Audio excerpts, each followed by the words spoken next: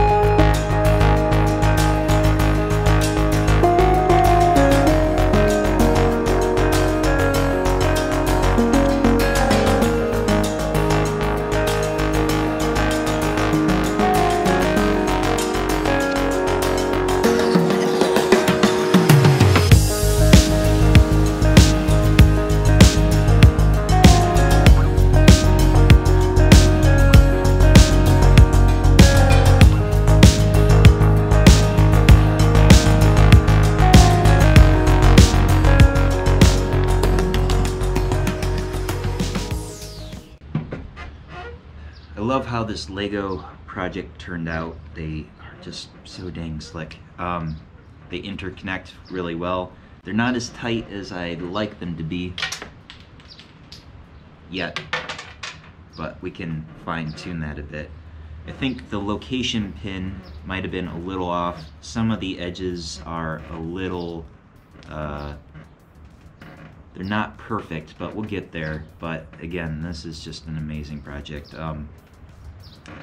taking a look at my setup. If you have any comments or suggestions, I would really appreciate it. I think in the future, instead of doing adaptive clearing on these pieces, I'm going to be doing 2D clearing. I think that might work better, and then just doing some preliminary tests. It seems like it will go even quicker, so changing it from a 2-hour runtime to maybe a 45-minute for over 20 pieces at a time. Appreciate you guys watching the video. Make any comments, like I said, for any suggestions on this or any other types of projects that I should work on. Appreciate it. Thanks.